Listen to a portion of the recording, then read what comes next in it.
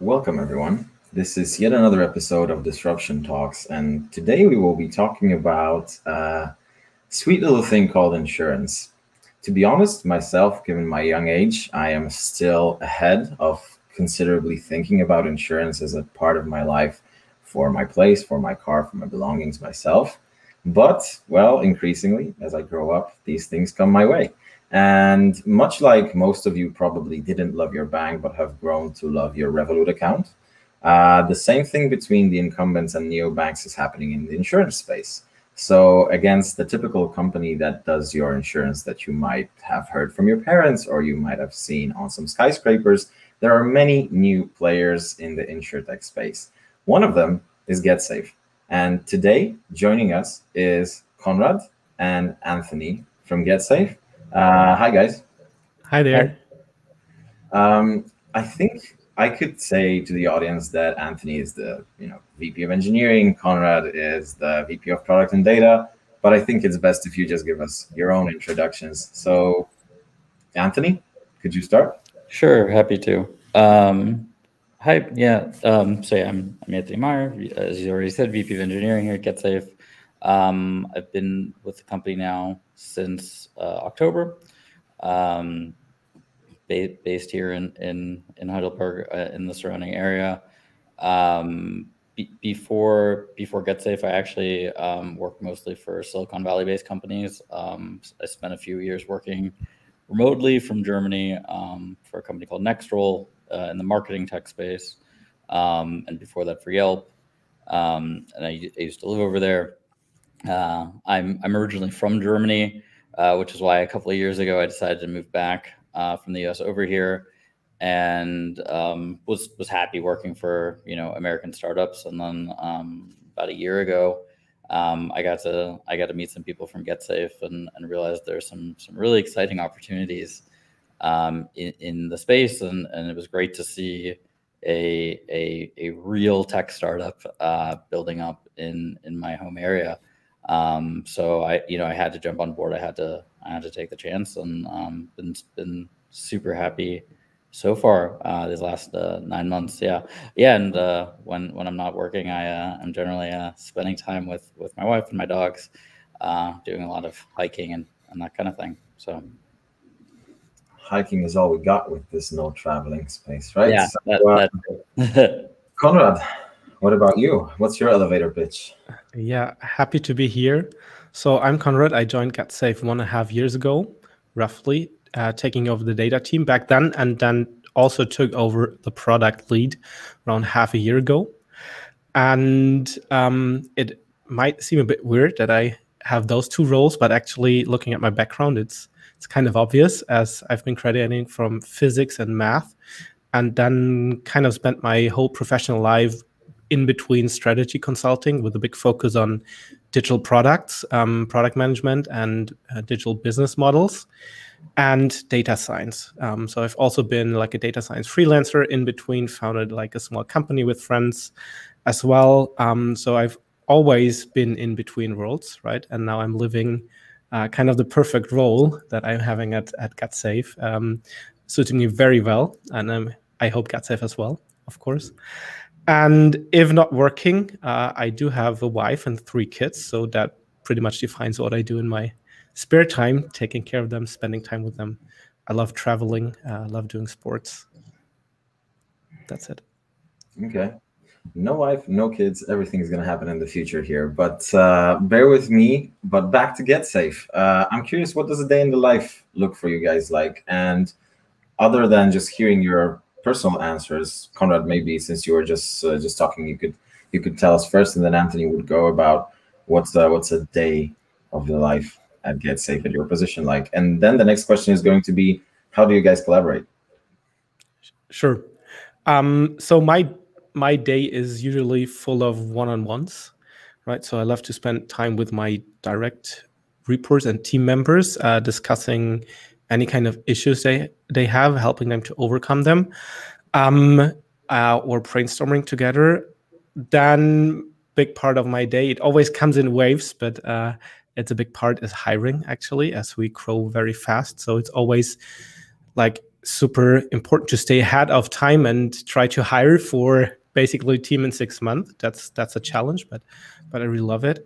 Then a big part of my time is strategic planning, right? So most of our teams are really focused so we work with the OKR framework, setting goals on a 3-month time scale, and especially Ant and me are always trying to look a bit like further ahead, trying to anticipate what might come and trying to plan ahead. And then there's a big part in just talking to other VPs, other heads from lots of other departments, a lot trying to understand the vibes and any kind of things that we need to align on, not only within product engineering, but within the whole company, right? And trying then to foster that. Okay. That's it. Anthony? And sometimes, maybe to add, sometimes if there's some time left, I try to think about topics myself. Need to block that actively. Yeah, I know that feeling. But yeah, for me, you know, a lot of, well, first of all, you know, it's nice after a long time working from home. We are finally kind of started to be in more of a hybrid setup where we're back in the office a little bit. So it's been great to actually get to collaborate with some people in person again, slowly but surely. But yeah, a lot of my day is spent with my team. Our engineering team is broken up into kind of a squad model, and currently I'm still actively involved with leading a few of those. Partially as we scale up, it's just kind of necessary to support the team, and partially it gives me a chance to be a little closer to the team. So part of my day is spent in stand-ups or plannings, depending on the day of the week. And, you know, making sure things are going smoothly for the team, the projects are going well, make sure if they are blocked by anything, going to figure out what's going on with other departments or see what we can get moved along. A lot of my day is also spent in one-on-ones, both within my team, making sure, you know, everything's working for everybody on the team. What are their, you know, kind of what are their ambitions? Where do they want to grow in their career? Trying to make sure they can move forward. And then, you know, seeing where we can push our technology forward and look for those new opportunities, and making sure to kind of pull ideas out of individuals as well, wherever possible. And then also a lot of one-on-ones with kind of other departments. And then a lot of what I care about and focus on is just that the processes are running smoothly, right? That the way both the way my team works, but also the way we work closely with product and design and other departments, that's all going well, and seeing, you know, are there any adjustments we need to make to how those things are working. Often a lot of my day is spent in meetings with Konrad, so he and I talk probably depending on the day. Occasionally there's a day where we realize we had no meetings together, but I think it's not uncommon for us to have 2 or 3 hours of meetings together in a day. So we try to work very closely together. So, you know, strategic planning is something I'm you know, directly involved in as well. So we can make sure we're in lockstep and also planning ahead. So. Okay. So when you're not in a marathon on one-on-ones, you spend time collaborating, and then anyway, you still end up on an interview together on a public one-on-one or a 2-on-1 essentially. So just can't escape, can you? Yeah, exactly. Another thing that I'm thinking is the prior experience that you guys mentioned, your respective prior experiences, how that impacts how you're leading the teams at Getsafe. Strong software engineering on Anthony's side, of course, strong consulting background of Konrad. I'm just curious how those things transfer from, for example, I heard Yelp. So we're talking, you know, one of the, let's say, OGs of the tech startup world. So I'm curious how the learnings from places like that and your respective paths carry on to 2021 VPs at Getsafe.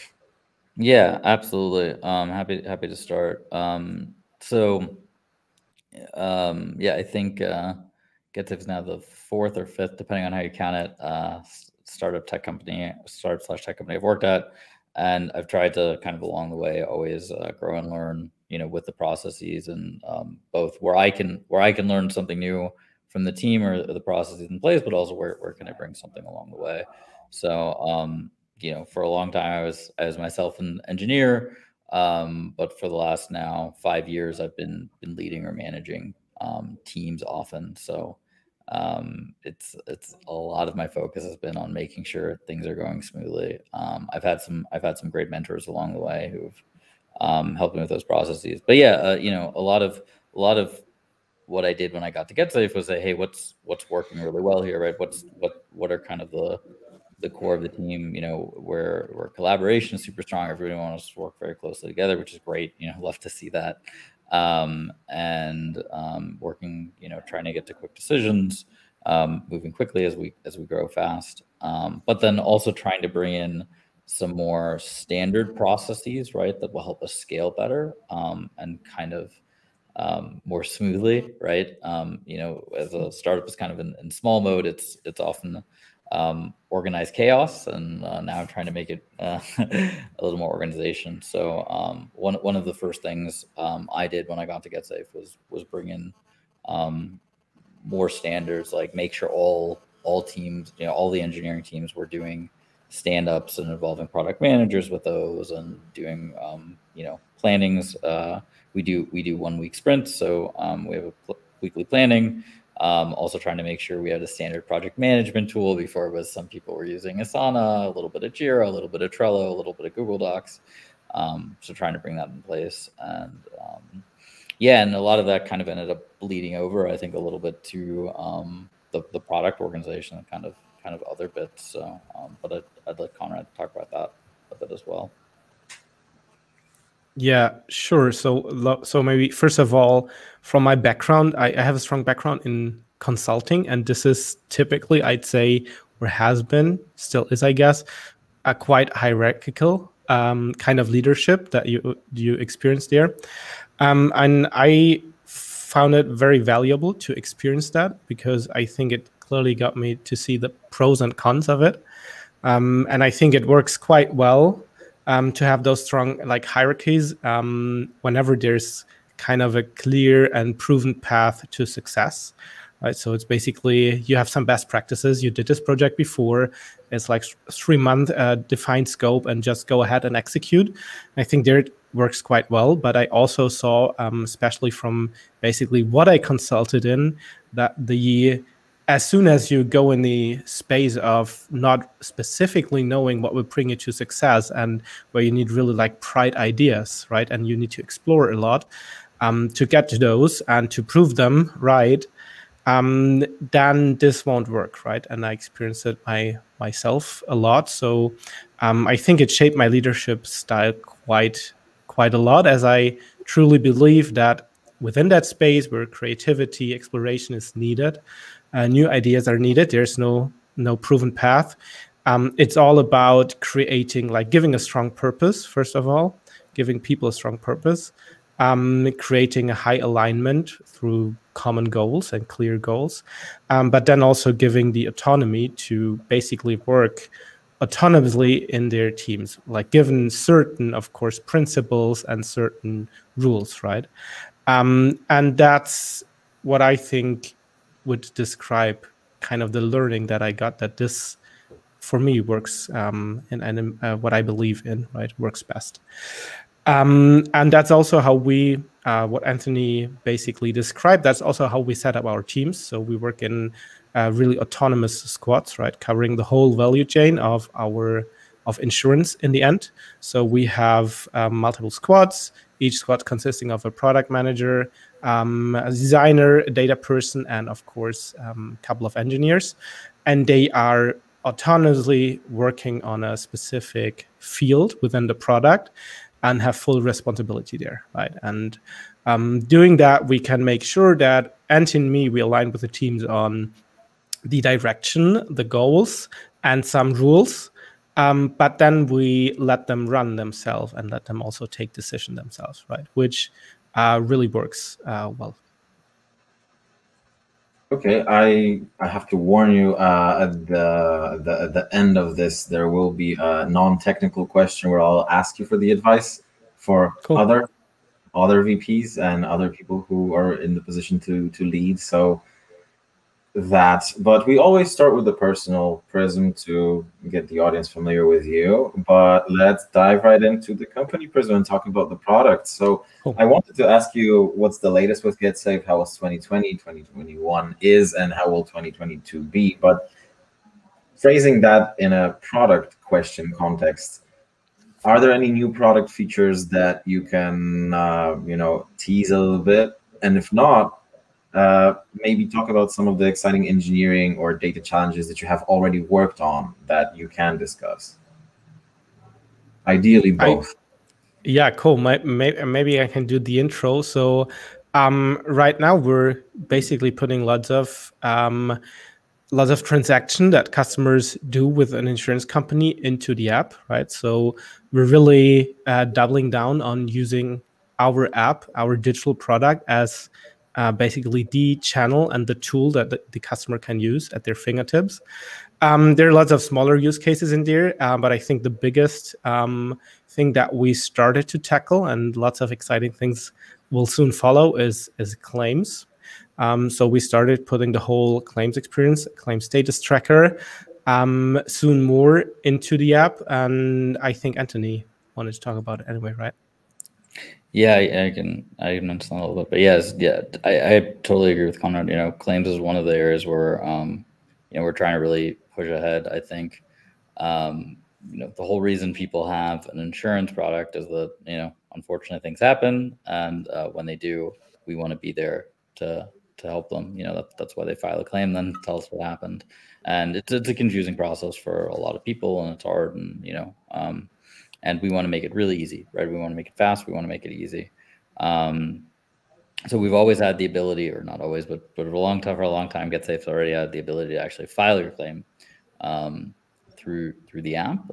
But then often, just because of the nature of insurance and how these things get processed, people had to be involved, and they still are. They're in the background, but we're trying to make it easier for customers to manage everything in the app, like Konrad said.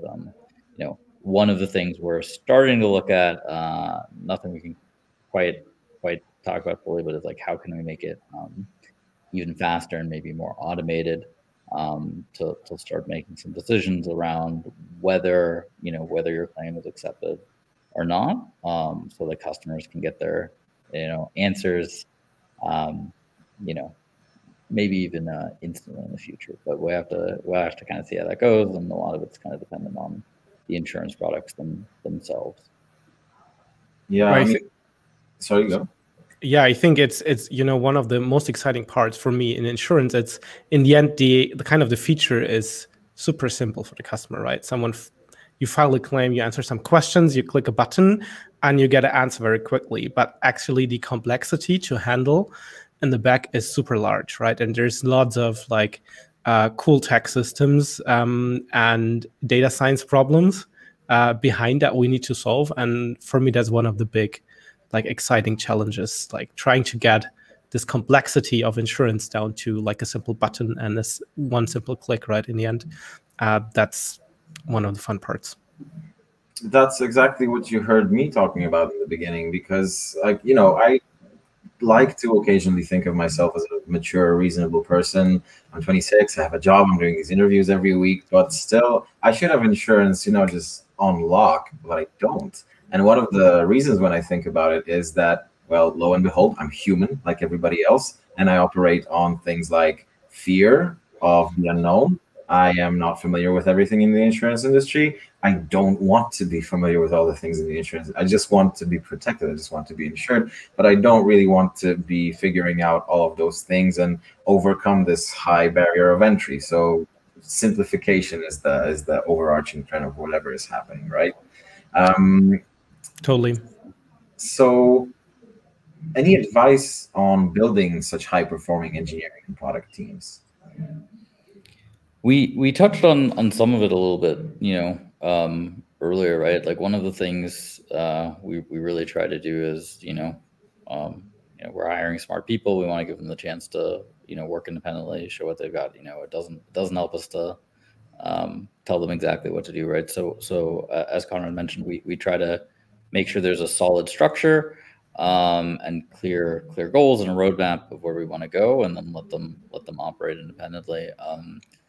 Not only does it give them more ownership, give them the drive to actually find the best solutions and stuff for themselves, not just it's not just being dictated to the top from the top, go build it exactly this way, but it also allows us to scale better, right? Because if we can have a bunch of independent teams working in side by side, right, towards a common goal, and collaborating with each other, of course, as well.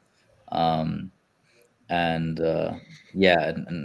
of one of the things I look for there, right, in terms of kind of when we talk about rules and processes and stuff, is making sure each of the squads are kind of holding themselves accountable, right? That they're being ambitious, they're working towards solving the big problems we're putting in front of them, but they're also willing to kind of be honest and reflective on what are the things that are going well, what are the things that often aren't going well and need to be smoothed out, right? So one of the things I really look for is when a squad commits to some number of tasks for a sprint, right, that they're holding themselves to that. And that's not me holding them to that, right? That's them holding themselves to it, right? And then they can understand kind of what they're trying to get done.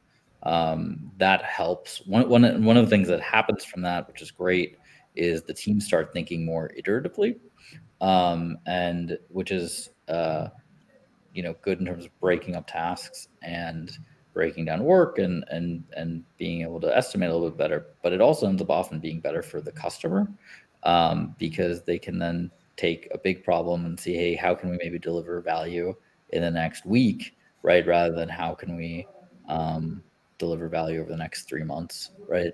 And continue to add a little bit of value bit by bit, iteratively, and ends up being great because, like I said, we get more consistency, we get more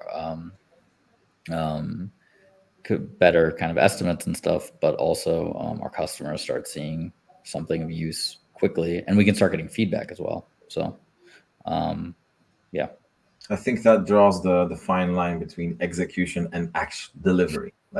Yeah, exactly. Yeah, absolutely. And I think that's something where often, even really high performing engineers struggle with, right? They're working on something, right? But it's like, oh, well, I need to get it perfect before it ships out the door and stuff, right? And, working with them and saying, hey, yeah, of course, perfect is well, it's perfect, right? But let's see, can we get, something good in front of the customer, right? Can we make the customer's lives better this week than it was last week, right? Yeah, so we invite all engineering managers or engineers themselves to be a little philosophical in their line of work and always ask, why am I doing this? What for? So Konrad, any take of yours on this from the product and data, or would you just agree one-on-one with Anthony? I 100% agree with Anthony. Maybe the only thing I'd like to add is we're also trying to always pair up people in teams that have diverse skills, right? So not everyone can have kind of every skill. So we're trying to pair people, as I said, to maximize kind of diversity, also in skills, because it then helps to kind of get the right balance between being very detail oriented and strict and perfect, but also trying to go fast and explore things, right? It's also often like a personal matter, preference of style, and we're trying to mix up right people in right teams. Okay. And just so we frame this abstract concept, because we're talking about squads, about how to manage people. If LinkedIn is to be trusted, it tells me that there's 110 people at Getsafe. I'm guessing more or less it's a verified number. Please nod if it's that. Yeah, okay.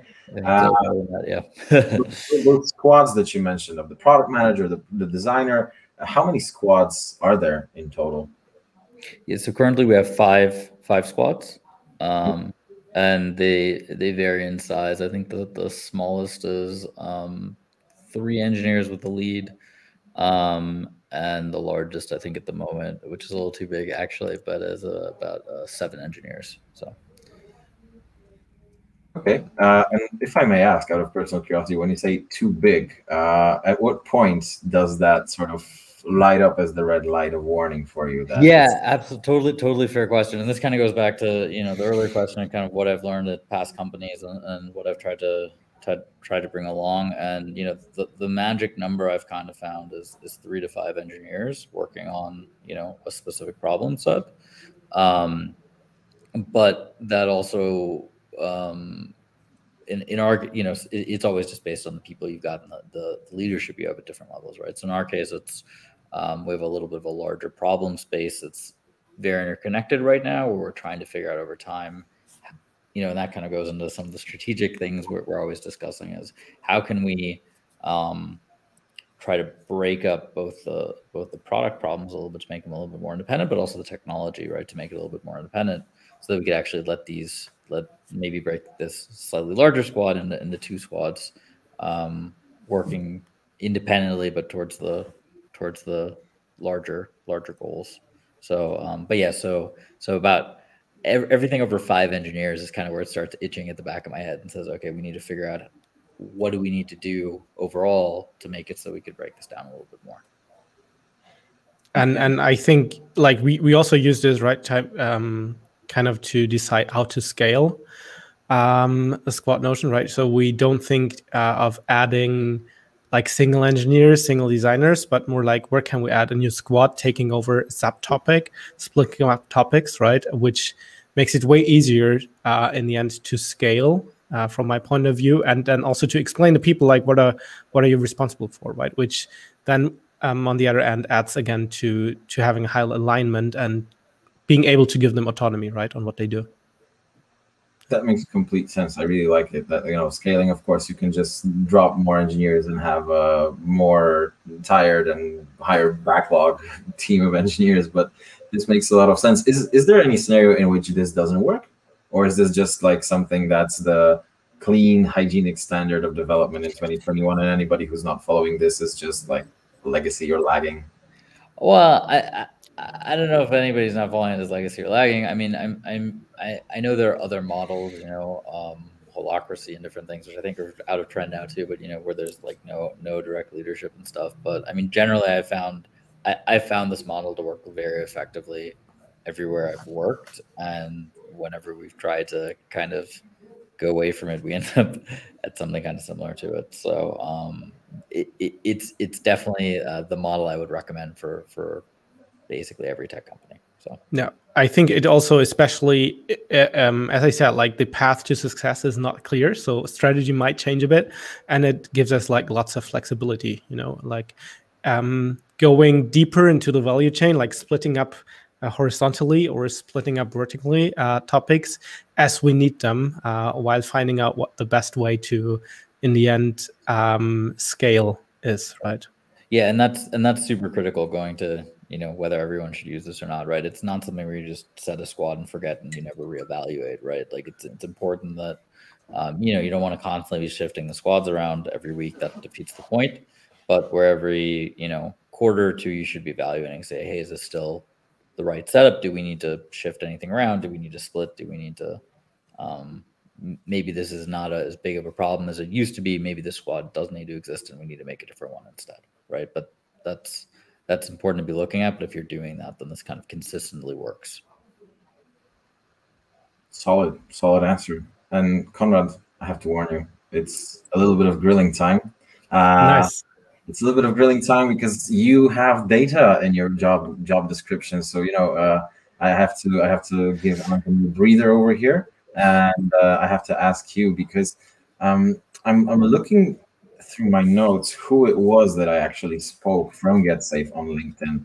I think it was Kieran from Kieran, who is leveraging data science in insurtech, and we had an exchange about how currently machine learning. It was about the post why we have a dedicated data platform at Getsafe, and I asked Kieran if there are any cases in which he would recommend against having a dedicated data platform in this space.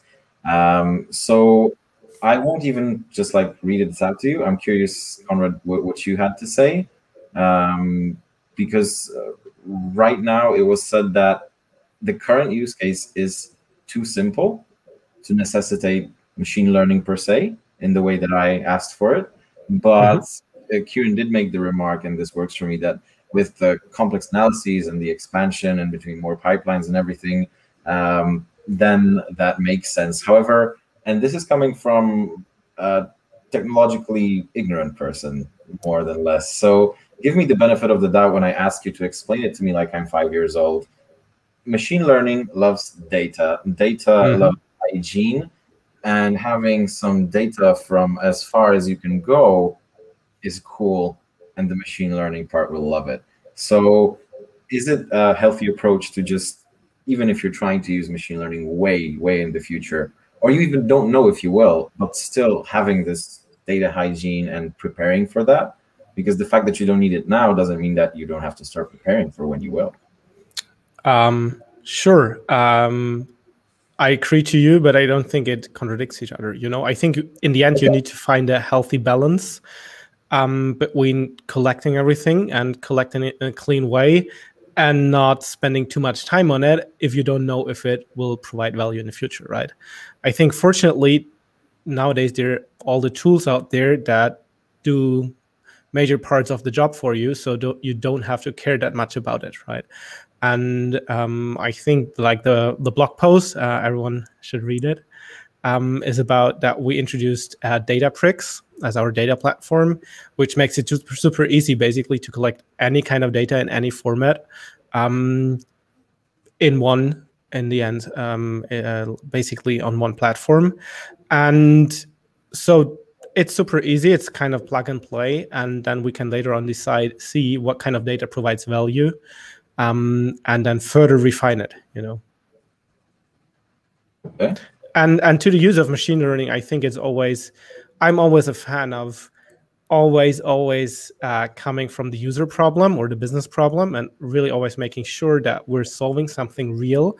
I think this is even more important as we are a startup and do not have unlimited funds like maybe some large corporates seem to have, right? So we're not just throwing away money and playing around, but we do real business. So it's super important to always have it clear what kind of problem are we solving, what kind of impact does it have, and what's the best solution to it, right? And sometimes we need like 100% solution. Sometimes we need 80% solution based on that kind of level of ambition that we have or quality we have. We need to find the right tools. If it's machine learning, it's machine learning. If it's a set of simple statistics or rules, it's that, right? So I would never just go for machine learning just for the sake of doing it. Okay, fair response. The 5-year-old in me is smarter right now, and I understand the answer that you gave to me. So and you mentioned that, you know, you're a startup with limited funds, but looking at the way that the market is sharing money with the interesting startups, you are an interesting startup, you are in a very interesting space. I'm sure that, you know, at no point will you not be of the interest of investors, probably oversubscribed with every round. So I think that we have talked a lot about Getsafe, but I would like to expand this into the industry space so we can speak about the entire area and ecosystem. And I'm curious because it feels, at least for me, like sometimes we are reaching a ceiling, and I'm hoping that you can tell me why it is a glass ceiling that we will easily break through. Because, for example, if I'm thinking about neobanks, okay, you have given me the ability to day trade. You have given me the ability to issue one-time cards. You have given me the ability to exchange currencies. And it's difficult to figure out what could be done next. And likewise, the question here for insurtech is, okay, sure, the race is for smarter evaluation, faster resolution of issues. What is the sort of breakthrough? What is the prediction for the next big thing in insurtech, or anything that leads to that? Like, if I may, like, first of all, I think we're not even there yet at the level that you described. So I think we're kind of lagging behind neobanks quite a few years. So we've not yet had that breakthrough. And of course, we want to be part of that, leading part of that. So I don't think yet that there is someone out there who provides the perfect digital experience in insurance. We're trying to do it. We're not there yet, but we're doing our best, right? And I'm confident that we can be it. And beyond that, I think for insurance, there's a whole ecosystem of interesting services and directions that the whole thing could go then, right? Which might be all around, providing on-demand and super personalized coverage for things you want to do, going more to the maybe B2B space, and we're adding a whole ecosystem of preventive, like prevention, risk prevention, which will add another whole dimension of alignment between the user in the end and the company, as if both are trying to prevent risk, it's the best that can happen, right? And I think as well there, no one really cracked it yet, and it's definitely one topic of the future. Okay, Anthony? I think Konrad covered all the things I would probably talk about. I think he touched on a very interesting there, right? Is coming back to the data topic, right? As we understand, as we have more data, as we know, what are the things customers are looking for? What are the things that they actually end up filing claims for? What are maybe the things that their claim gets rejected for because it's actually not covered, or they didn't understand their policy, or something like that, right? Over time, we can use that data to provide kind of exactly the right coverage for users without them actually thinking about it, right? And I think you already see this in small things, right? You go on Amazon and buy a larger item, and it says right there, hey, do you want to add the extended warranty, right? I mean, that's basically a form of insurance, right? It's just you don't think about it that way. And sure.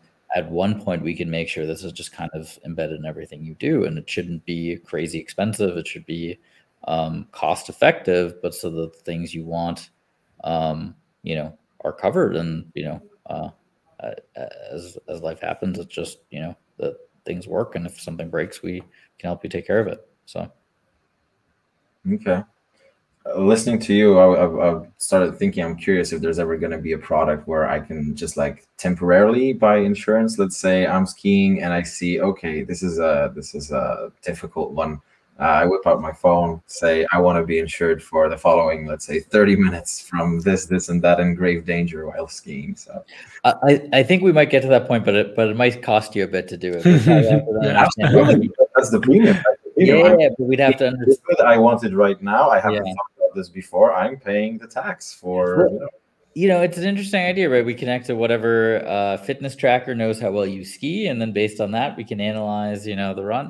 It's definitely a possibility, and I mean, I think it's not that far fetched, and one of the things Getsafe already has, right, is we have daily cancellation of your insurance policy, which is something most of our competitors don't. It's not something they could ever dream of, right? And because we can use technology to assess the risk level of our customers as they come on, we can afford to do that, and allow customers to. We don't have to lock you in for a year at a time.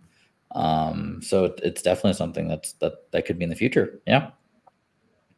I'll be looking forward. If anybody steals this idea, please at least credit me. So here first. So, I mean, I didn't mean specifically you, but if you intend on stealing it, then let's talk after.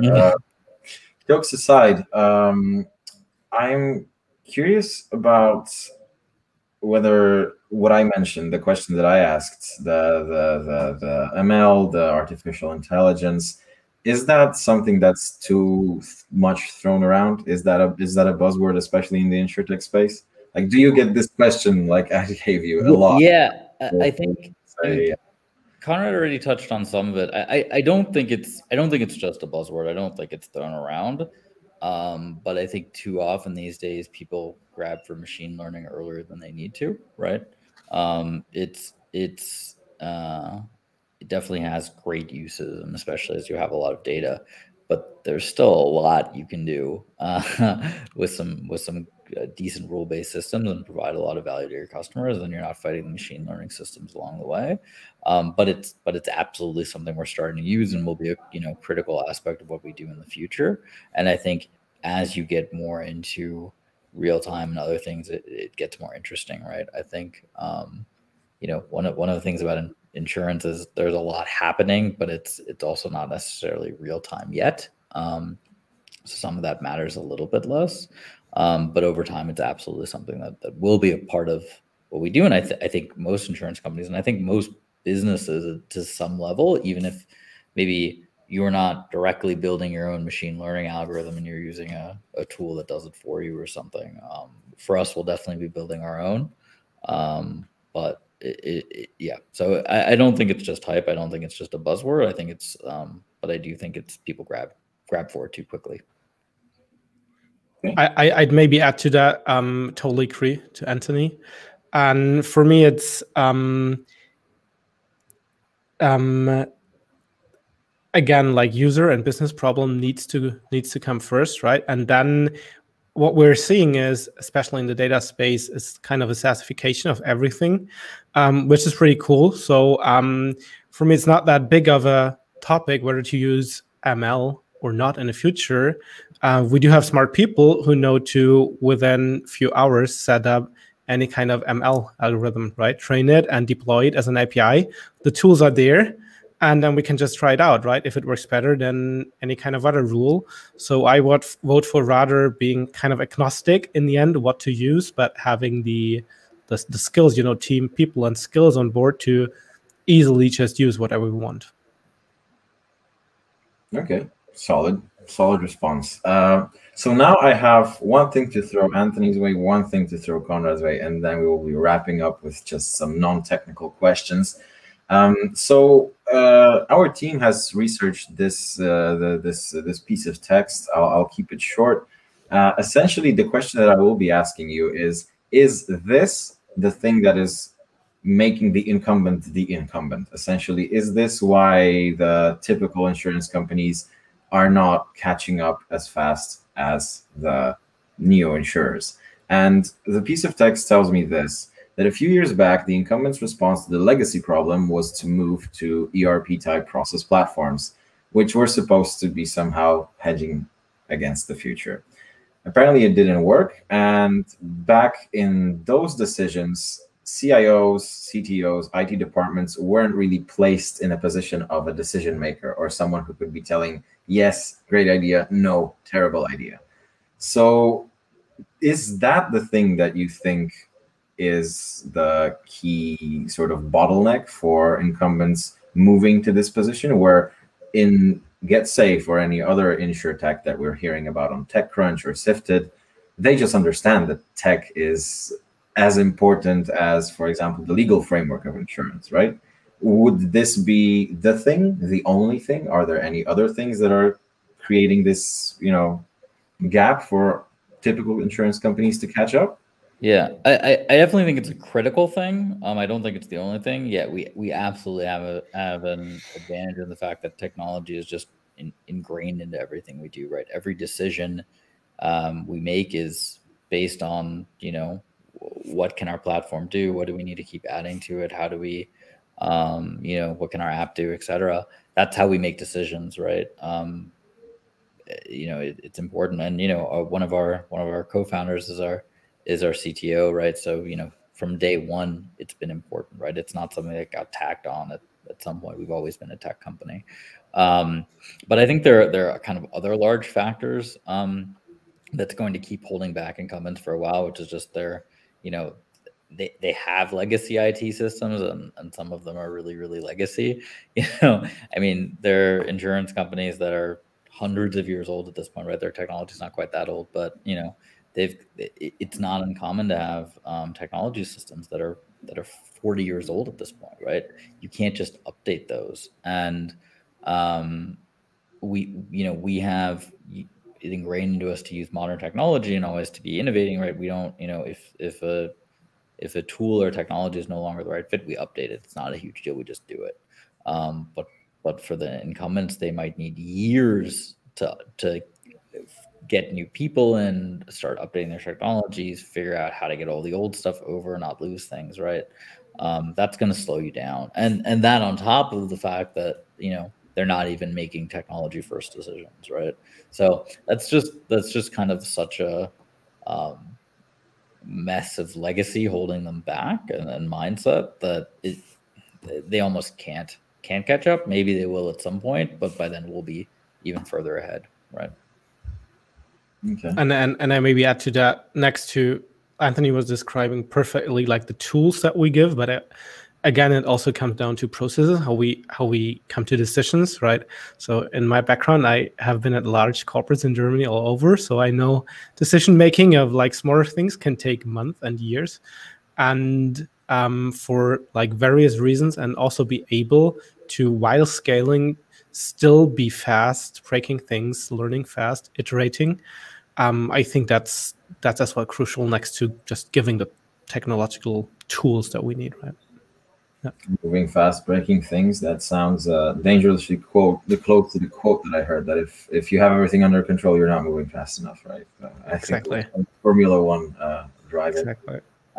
So Konrad, first of all, the article that we discussed, the why we have a dedicated data platform, Getsafe, everybody in the audience, it's posted in the comments. So cool. Thanks. And now a similar exercise just coming your way. Quote, insurance is about data, internal data, while being consolidated into smart new data models and architecture is just not enough for products of the future. Seamless integration with the external global data world is critical and is also a large challenge. And since you already mentioned, fitness tracker, I know that insurance companies, I have a good hunch what you're going to tell me, but let's see, maybe I'm wrong. Yeah, so I totally agree. External data is critical to our business.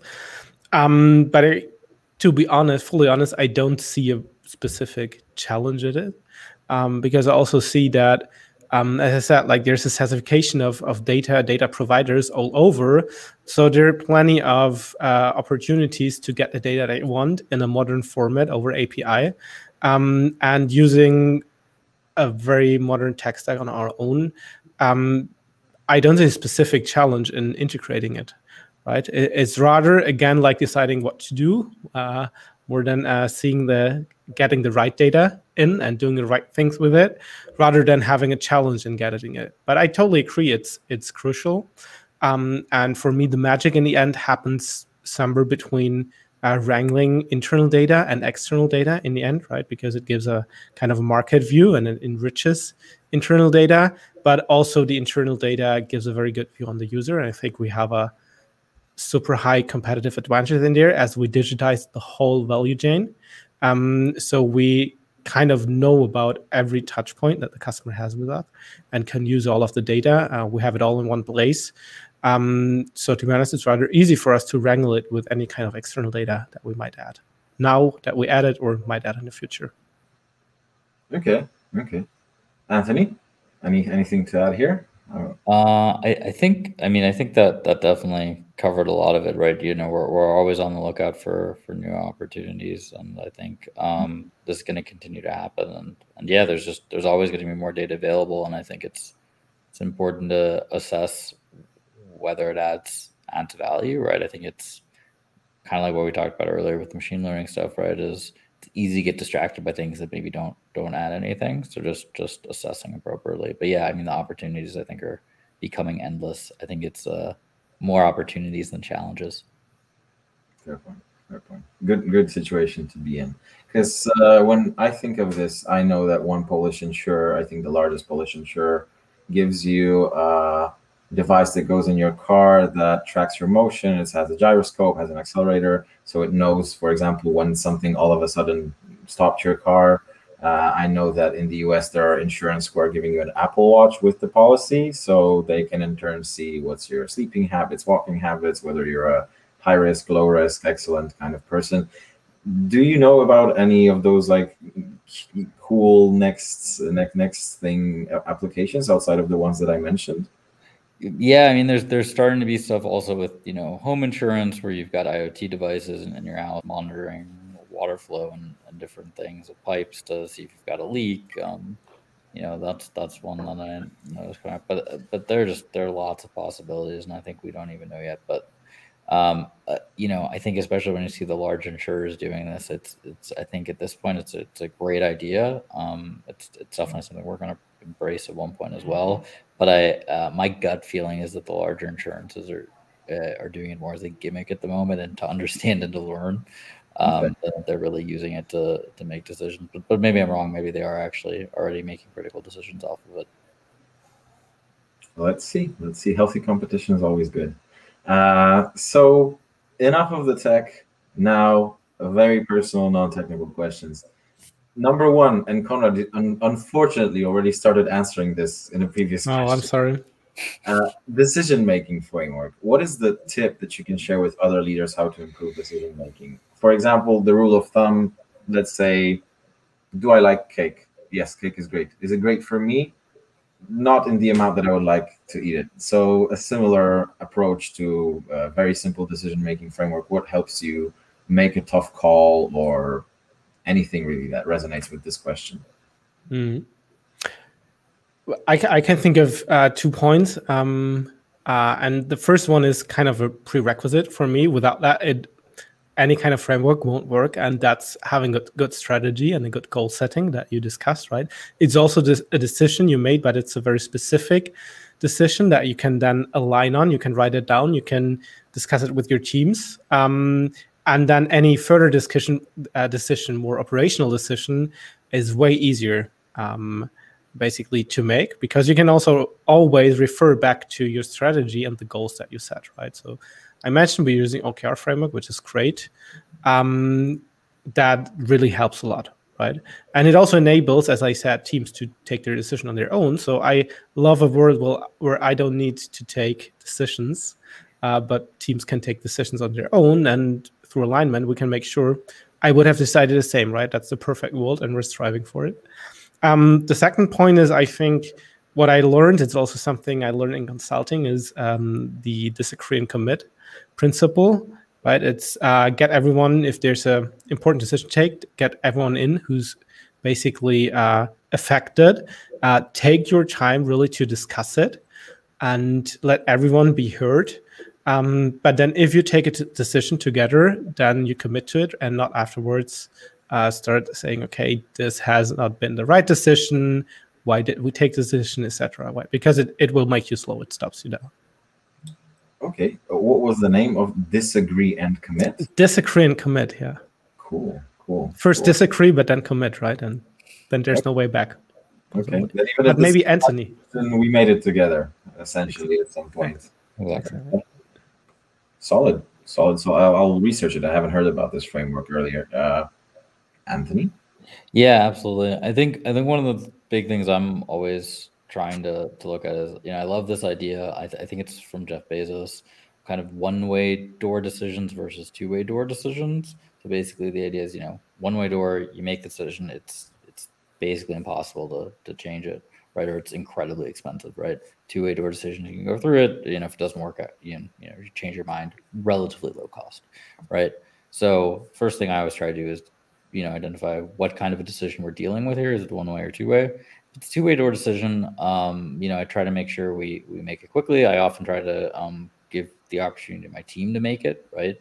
And let's see where we go from there. If it's a one-way door decision, then yeah, we need to spend a little more time discussing in detail, getting people together, and going from there. So. Okay. If it's any measure of wisdom and a correct answer, Anthony, our last week's guest, the current CTO of ChowNow, so ordering company, he spent almost 11 years at Amazon, and he shared a similar one-way, two-way door. So good on you. Definitely a good response. And now the magic wand question. So here are two remote magic wands that I have just handed into you, and you are supposed to wave it, and after abracadabra, every 12-year-old in the world will have access to some piece of education, or will be taught that specific thing. We have heard emotional intelligence, design thinking, financial prudence, coding, of course, that comes a lot. And there's no right or wrong answer. I just want to hear why this is the answer that you give it. Just make it yours for me. So, Konrad? Sure. I tell them or educate them to stay curious and stay open-minded about whatever comes. It's very important, I think. And the second point I'd make is spend your time on relevant problems. But it's totally okay to have fun in between. That's my 2 points. Anthony? Yeah, I think probably making sure kind of everybody learns to understand and take the time to, you know, if to understand if somebody's on the other side of an issue from you, to actually understand the reasoning behind it, the why, right? And I think this can be incredibly important in work context, right? I think too often people, you know, I think we do a pretty good job of not doing this at Getsafe, right? But I think too often people just make the wrong assumptions and say, "Oh yeah, you're just wrong," right? Without understanding what your reasoning is, right? Because often you've got, you know, a specific explanation, you've got your own motivation, and when you can understand that, you can often come together to come up with a better solution. I think it's really important in work, but I think it's also something that can be really relevant in, you know, personal lives, and also when kind of understanding the larger world and maybe why people disagree with you on a, you know, political or cultural issue or something, where people are too often getting these no, only one side can be right. So. Yeah. And then the learning to code, I think everybody should learn to code. Ah, you must say that. I mean, you know, even doctors have to. If you want to be a relevant doctor in 5-10 years' time, well, you gotta. So essentially, know thyself. That would be it. And the good advice, it's a nice quote I heard: "When in doubt, zoom out," for some more self-awareness. Right. That's a great quote. Yeah. So we can work with that. It's been a lovely 58 minutes. I have done all the questions that I had. Any finishing remarks? Any hiring announcements? Should all the developers listening to this just go on the careers page and go crazy? We're hiring. We are hiring a lot of people, front and back end engineers. Yes, please, if you want to be part of making insurance a lot better for people and for the future, please contact us. Come work at Getsafe. So, and probably the same time zone that we are in. So anybody who's watching, don't be afraid of a -9 time zone or anything like that. Okay, gentlemen, thank you so much for today. It's been a blast. I really enjoyed it. Cool, thank you. Yeah, it was cool. Great chat. And well, what else can I say? Dear audience, thank you for attending, and see you next week, like every Tuesday. Thanks a lot. Bye-bye, everybody. Goodbye. Bye. Ciao. Thanks.